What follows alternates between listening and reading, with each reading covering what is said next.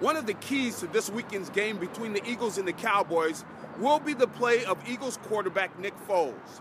If he plays the way he did in the first Cowboys game, the Eagles are in trouble. On the other hand, if he plays the way he has been playing in all the other games, the Birds are on their way to the playoffs. Right now, Foles is focused on having a great week of practice. They're going to be ready to go.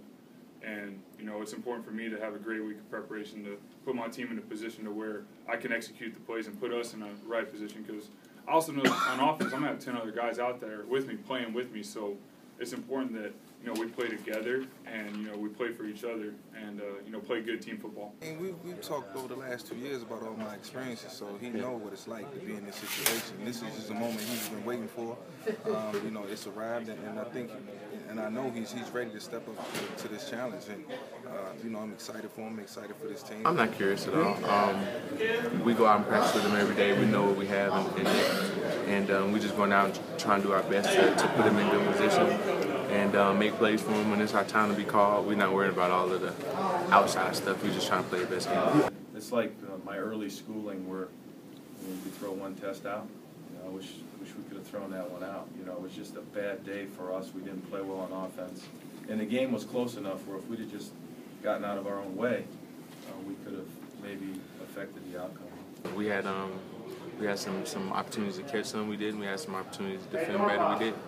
And but that's the great thing about the NFL. You always get a chance, a second chance. Even in games, sometimes you get a second chance. But the great thing about being in the NFC East this year, you get another chance as well. So we're appreciative. There is times where you do flashback. There is times, and you can't help it. And I just smile and just, like I said, thank the good Lord for the opportunity, because it is crazy after the Dallas game and all the emotions you feel trying to get healthy. Foles goes into this game very confident. He's had a focused week of practice, and I see no reason why he shouldn't have a big game.